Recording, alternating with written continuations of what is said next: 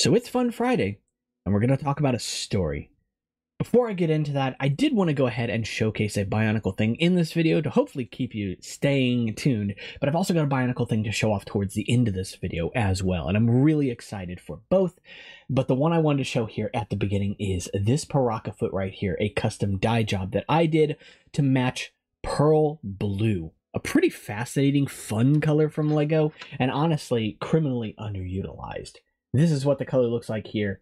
And yeah, I'm very happy with how it came out. So if you're interested in that, into the progress of what I am working on with that, stay tuned to the end of the video. And of course, if you like content like this, make sure to leave a like and subscribe. It really helps the channel out. But let's get into that story. So when I was younger, when my family was younger as well, my dad used to love to take each and every one of us, myself and my siblings, fishing. It was something that we sort of did as well, part of his favorite pastime, but of course to relate to him as well. And though I was never the biggest fisher, never the biggest hunter or anything like that, I did like going. For the most part, I liked to explore, and still to this day love to explore. We went to a large conservation area somewhat near the house, still near to me to this day, and they had a lot of boats that people would use. So oftentimes while he was out there fishing, trying to catch the next big one, right, I would often search through these boats and just see what I could find, lures and things. And he loved it because, well, I mean, it got me out of his ear if I was maybe a little talkative that day, but also it meant that he was getting free lures out of it, right? I wasn't the one really fishing, so I'm not going to be using them. Of course, I did use this to collect my own little set of lures, sure, but anyway, this story starts out as one of those. However, it was just me and my dad this time around. As a sort of rite of passage growing up, my dad used to take each and every one of us to a lake farther away from the house than normal on a little bit of a camping trip, and it was my turn this time. Being the youngest kid, we ended up going to a lake that was roughly 2 hours away, give or take, a lake called, well, we called Ladonia. I believe the lake's name is Vandalia Lake. It's here in Missouri, and you may be familiar with it. However, maybe we chose the wrong time to go because it was Memorial Day weekend, and though the lake itself is kind of out of the way, there is a community built around it, and thus there were a lot of people there on this 3-day weekend. We did end up staying at the lake for 2 days, and it was kind of eventful on its own. I'll talk about that maybe in its own separate story, because today's story focuses on one event that happened on the last day we were there. Now, I'm not somebody who believes in the supernatural. I don't believe in ghosts, but this is kind of a ghost story in a way. Here's the thing. By the 3rd day, we were kind of tired. Both, we weren't very productive at the lake. We weren't catching a lot of fish, to be honest. There were just so many people here. But also, we were kind of bored. All of these people were, well, my dad would say, scaring the fish away, right? And so we wanted to go somewhere else, or maybe just go home. He figured we'd probably stop at a conservation area somewhat near the house before actually fully going home. And so we got in the car ready to take the drive to head on out. But instead of going all the way back home, we stopped at another lake nearby, one that was a lot more secluded, one in the middle of the woods that not a lot of people really knew a whole lot about. It had a Native American name as far as I've heard. We just called it Three Finger Lake because of the way it was shaped, and I don't know if that was the name of the actual lake or just something I dreamed up, but we decided we were going to go ahead and camp here on the 3rd day. Probably on the wrong spot, let's be honest, because although there was a boat ramp on the opposite side, my dad decided to drive down a very steep hill and just park in the middle of the woods. Nobody else was there. No one was probably supposed to be there, but we were there, and so we stayed.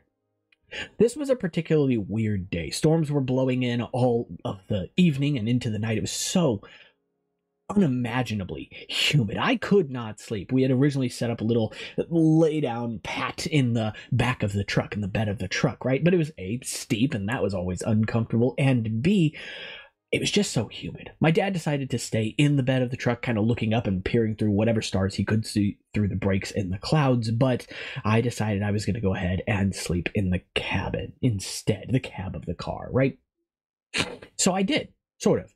I never really got to sleep. I laid there and rolled around. It was so uncomfortably humid. And if you tried to sleep, even indoors in humidity, let alone outside when it's far, far worse, I have respect for our ancestors. That's all I can say. It's difficult. It's really difficult. And I chalked up to this that I wasn't going to be sleeping this night. I'll just sleep on the ride home tomorrow. So I laid there rolling around in this truck, cautious not to, disturb the stick shift and have us roll into the lake or anything. But as I lay there, I rolled onto my side and I saw something. Now, again, we rolled down this pretty steep hill, and so I thought, okay, I'm seeing like a park ranger or something checking out the area. Maybe he saw some tire tracks or something. But what was weird about it was that the light that I saw was blue. And that was unusual. It was an intense blue, too. So I thought to myself, okay, this is weird. I'm a little scared. Of course, it's the middle of the night. I didn't hear any trucks pull up. I didn't see any lights up the hill over the crest. But again, we were down such a steep hill that I wouldn't have probably heard any of that stuff. And I wasn't paying a whole lot of attention to begin with. Probably halfway dozed off by this point. And so I sat there looking, head down, laying down as I was. And yeah, frightful, of course. But what was interesting is as I continued to lay there, I started to see motion in this light. It started moving towards us. So yeah, that's a little freaky. But it only got worse because I saw another light appear. Maybe 50 or 100 feet away off to the left. Off to the right, rather. And this is what bothered me. It was too far away to be another person, or the same person, obviously. But also why? At the top of the hill and starting to come down towards the lake. And then another one appeared. Obviously, by this point, I was pretty freaked out. Now, again, I've always chalked this memory up to just dreaming.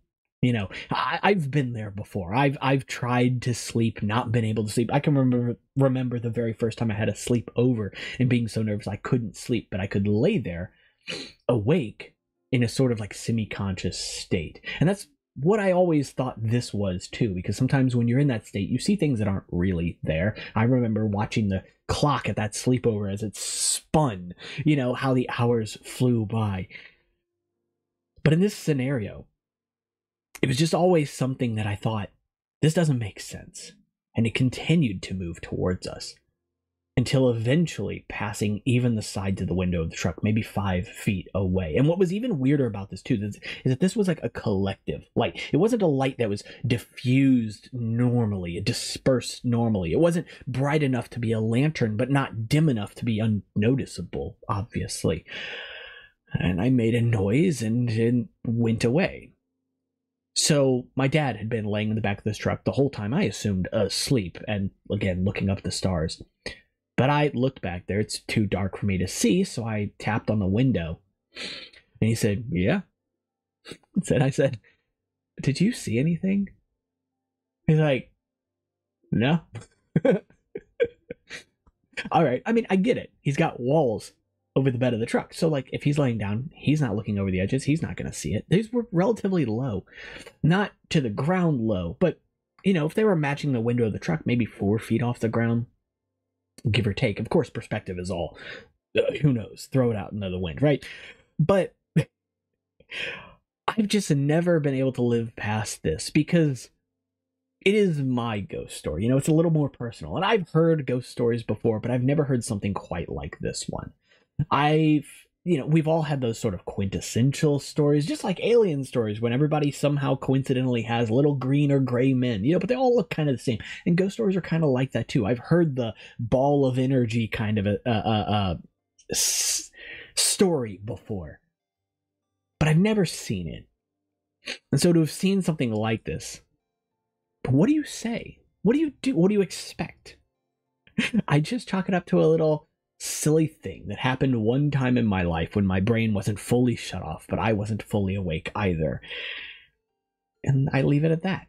What's funny too is that this was actually a really eventful third day. As we woke up the morning after, again, heading home, we stopped by one more lake, and that might be a story all in itself because it's not really a ghost story. It's not really appropriate for this video, but it was a really exciting story. So maybe you can expect a follow-up to this one here in the future. And of course, as I mentioned, if you like these types of stories, the best you can do is to let me know that in the comments, but even better still is to like and subscribe. Let me know your story specifically. And I wanted to turn my focus back to Bionicle. So as you know, with the Bar Magnet expansion project, some of the characters that I am building, like Izrakoth up there in his yellow form, right, are taking some inspiration from dragon-like characters. In a lot that I bought semi-recently, I actually had something that came out of it that was not Bionicle, was not Lego at all. It was a weird Transformer set.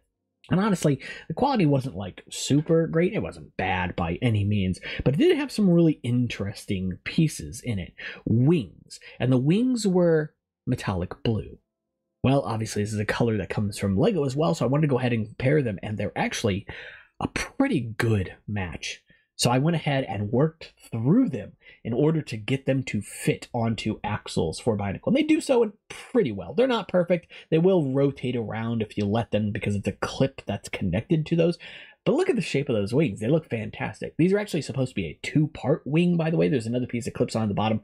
I didn't like the aesthetic of that second half, and I don't want the wings being absolutely enormous, but this is going to be an ice dragon like character. He's not actually a dragon. Again, this is a motif, so he carries that motif on him, but he is not himself a dragon. This is for my Bar Magna expansion project, so he is going to be a Glatorian character from Iconox or the Ice Tribe, Ice Village, whatever.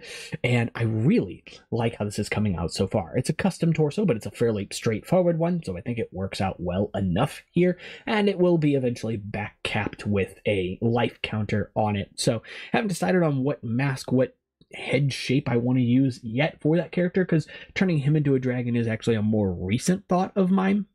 And I know that ice characters being paired with black had been a pretty common thing over the previous years. 2008, obviously we got Krika. 2007, we got Prydak, both of which paired black as well, but oftentimes paired with red. And I thought pairing with metallic blue this time around was actually really interesting. So that's what I'm going for now, which is why I made these pieces. It's also why I am making a handful of pearl blue armor pieces as well. These aren't quite there yet. They do need some more time in the dye that I am doing, but I mean, they don't look half bad. And that's really the video. So as I mentioned, if you guys enjoyed this one, make sure to leave a like and subscribe because it does help the channel out more than you really know. And of course, you can click the notifications so you get notified when there are more videos like this. I pretty much upload daily. It's not really necessary to click it, but if you want to, I won't stop you. Of course, if you want to tell me your stories, your ghost stories, or your stories related to your Bionicle MOCs or the Bar Magna expansion project, you can do so in the comments below, or we can take that conversation further over on Discord, and check out the Instagram and Patreon if you want to help support the channel and get some perks. I'll see you all in the next one. Take care.